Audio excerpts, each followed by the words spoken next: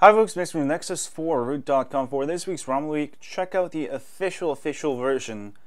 This is the official version pushed out by Google a couple days ago. Last week we had the ported version from Nexus 5, which is nearly flawless. They're nearly identical. The only difference with this one is that it comes with Photosphere out of the box. Last week's ported version, you can also install a Photosphere APK file.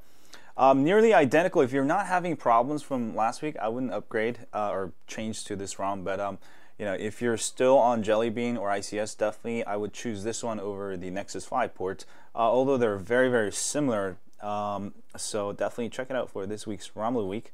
And of course, you get all of the latest Android 4.4 KitKat features. And this official version actually comes with a different launcher, as you can see here. It is not the ones found on the Nexus 5. So if you want the latest launcher, Android KitKat launcher, then you might actually want to go with the Nexus 5 port. I know no one has reported any problems with that one. And yeah, definitely check it out for this week's ROM week. But if you want to grab the official version, it is here. You don't have to unroot. You don't have to install the stock firmware from Google.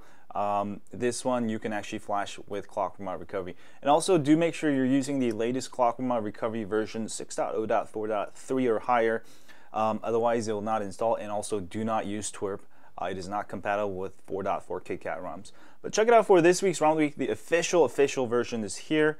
And do let me know what you think. And as always, if you have a Nexus 4, don't forget to sign up for my email list at nexus4root.com.